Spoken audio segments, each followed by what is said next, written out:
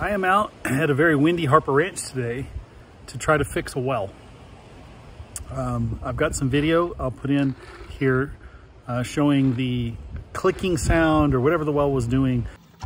I have a little pressure gauge buried in there.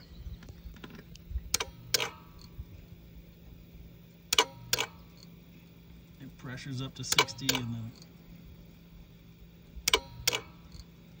falls immediately. And ultimately it melted a capacitor in the control box of the well. So today I'm going to put in a new control box. I've got lots of questions about this whole setup. It is not, if you've seen any of the other videos about this well and if you've seen any of the pictures of it, you'll know that it's not exactly the most shall we say professional looking job. My concern is that the pump that I have might be a 1.5 horsepower pump, and the control box I got is a 1 horsepower control box. So that may be causing some of my problems. Now the pump may be going bad, which would be bad news. I have no idea, but today I'm going to put a new control box on. I got a 1 horsepower control box that I got at Lowe's in Kerrville, which is basically the closest city to Harper. It's about 20 or 30 minutes away, and it's not terrible. I actually have to come through Kerrville to get here. So anyway, so I've got the control box. I'm going to put it on. I'm going to see if the well will run, and then I've got a number of things that need water. The Hillbilly pool and spa is getting low, and I need to fill it. And so having the well function for that is important. Having the well function to refill the cows' water. I've got those great big storage tanks. So the water for the cows is gravity fed, but you have to fill the storage tank and then it gravity feeds, right? And so at this point, I'm pretty sure that the storage tanks are probably a little bit lower than they have been in the past because the well hasn't been running all week. So we'll go get a video of that. I'll see if I can get a video or a picture of the water level in the tank right now. And after I do that, then I'll get a little bit of video of me putting the new control box in place for the water well.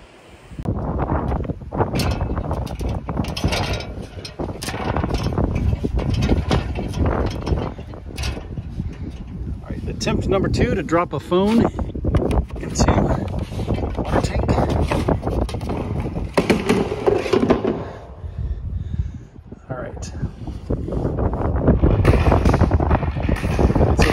The water level is definitely down. This should be up here floating like this when it's full.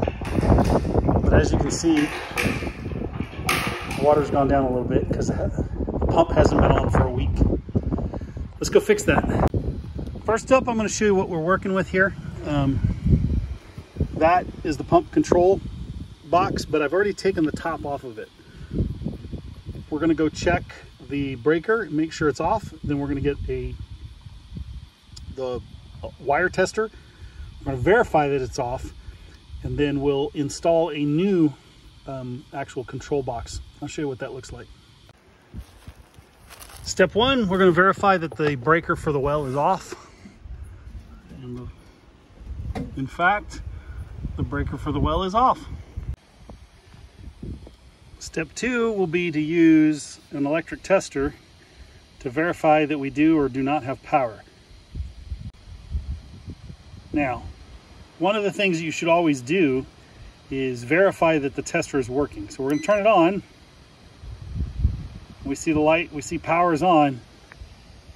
There's no beeps.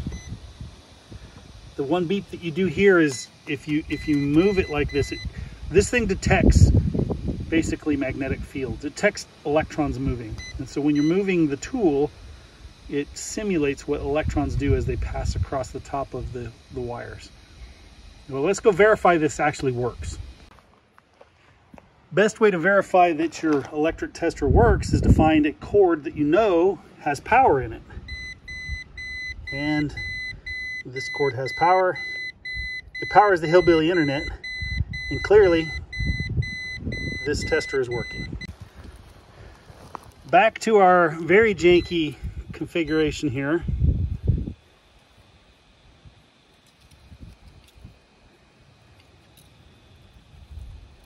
And we do not have,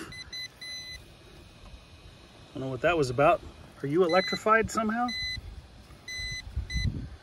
Interesting. I have the sensitivity set up very high on this tester, which is why you'll see me moving slow. But there does not seem to be any power on any of these things. So now we can safely put our new control box on. I have two options. I have the new control box that I bought, which I'm going to use. And then I have the old control box where the capacitor broke. But I bought a new capacitor. It's a little bit different size in terms of dimensions, but electrically, this should be an equivalent replacement for the capacitor that was on this box. So these control boxes basically consist of a capacitor, a very large capacitor, and then this like relay. And that's kind of all there is to it. These are the plugs that plug into that control box. The new control box comes complete, right? It's an entire box. As you can see, it comes with the back part. But I'm very lazy and I don't want to have to knock holes in it and run wires and disconnect all the other stuff. So all I'm going to do is take that screw out, take the cover off, and then take the cover and plug it into the existing box. I'm going to keep these parts as sort of a spare backup on site because this is the, second control box I've put in less than 2 years. This is why I suspect there's a pump mismatch or some other thing going on with this control box. Like when I say pump mismatch, the control box may be for a 1 horsepower motor, and the motor in the well pump may be a 1.5 horsepower motor or something like that. So there it is. There's the basic, broken one, new capacitor that I need to put in, new one with capacitor plugs. These should look familiar to the box that we've videoed previously. So I'm just going to take this piece, plug it into the old one. This is pretty simple operation here. Basically, just take this part, line up the spades and plugs in there.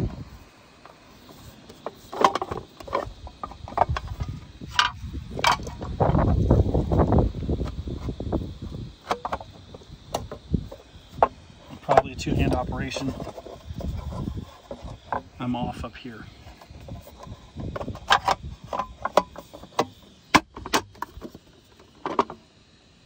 And that really should be it. I'll leave the screw out for now. I'm going to go turn on the breaker, and we'll see if this works correctly now. All right, we're going to turn the breaker on. We'll see if it pops immediately or not. No, that's a good sign. Let's go check the wellhead. All right, I can hear the water running, and maybe we can see that the pressure gauge right here shows that it's working. I mean, the other way to test this is we have water. Yay.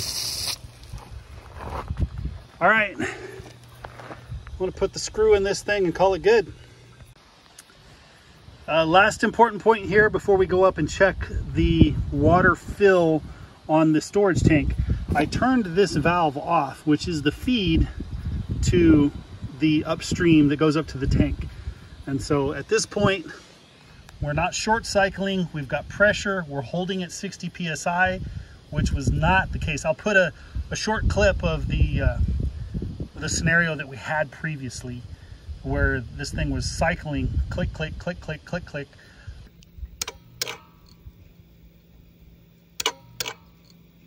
It pressures up to 60 and then it would go up to 60 PSI, that would drop, go up, drop, go up, drop. And I don't know if that was the pump just wasn't running or the capacitor was bad so it couldn't start the pump to actually get it to run properly or what. But bottom line is We've got pressure. We're holding it whatever 40 to 60 psi right there right now. And so I think the pump is actually working. Obviously, like we tested, we saw here, we have water. Pressure drops. We'll hear the relay kick on. It may not be able to raise the pressure because I've got this wide open, but when we turn that off, we'll watch the pressure rise.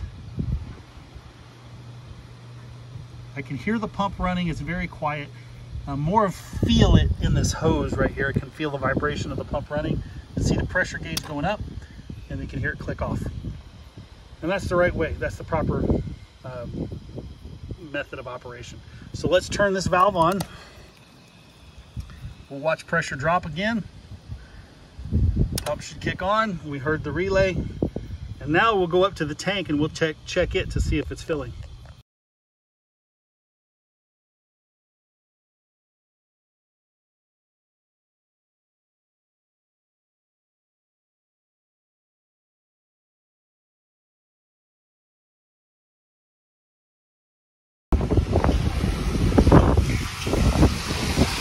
There you go. So now, when the water level rises enough, this float will come up and shut off that valve.